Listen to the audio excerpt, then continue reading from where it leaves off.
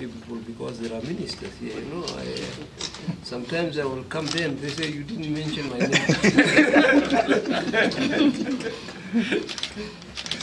So,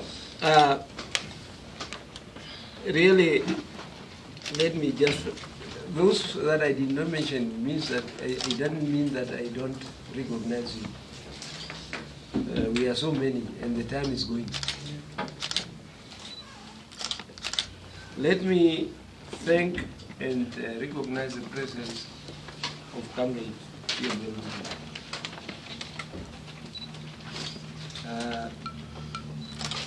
Kamil here, we have gone through together for many, many years. He's one of the diplomats that I really learned a lot. I remember when we were in Brussels, when he was taking over from Comrade Hagege Inko, he was refusing to be a diplomat. He said, no, Comrade sent me over and said, you go and present us at the UN. So he was in a situation of no war, no peace. He has to go. And he represented us very well. When I would go to New York, I used to stay in his house, go to the UN. Yeah, those days were very difficult, but there he is, he brought us. He let the world know about this country. Another person that I have to mention is Comrade Nahasan. You don't know this man. Education that we are having today is because of this man. While we were in the struggle, he used to say, education for all. And Namibians didn't know English. They say, education for all. History forever.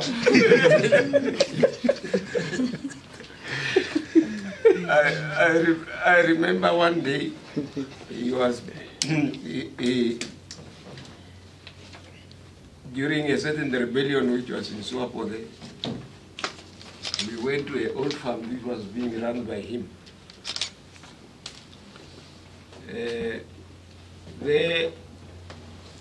The knives were out against him,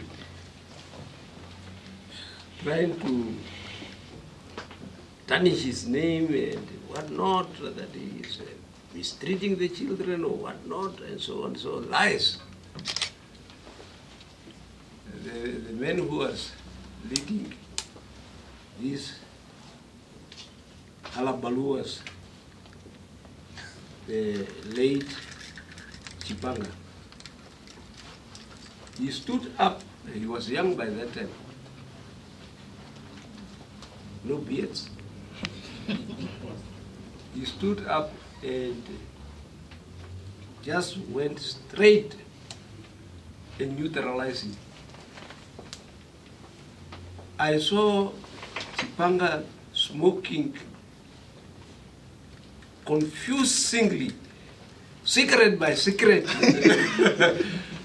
So he has really touched his nerves, and he came out victorious, protecting the children of this world, of Swapo. And all the schools that you know of have been created by this man.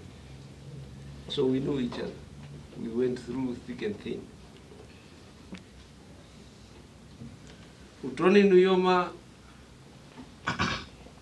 you are seeing a man sitting there. You don't know that he's a military man. He is one of the people who fought for this country. I remember in Lusaka, in Rwanda, the old man, the father, saying that my children must be the first to fight. I cannot send other people's children to the war while mine are not fighting. He must start with him. And he was there in the army until he did what he did and came back and joined the diplomatic struggle. Another person that I will have to mention is Comrade Helmut Angula. Как дела? Ничего. Хорошо, спасибо. Нормально. Пожалуйста. So that is a man that we have been together at school, at the universities, but he was in a different university, I was in a different university.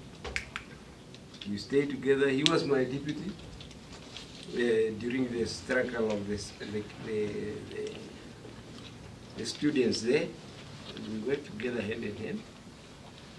So I have got a terrible trust in him.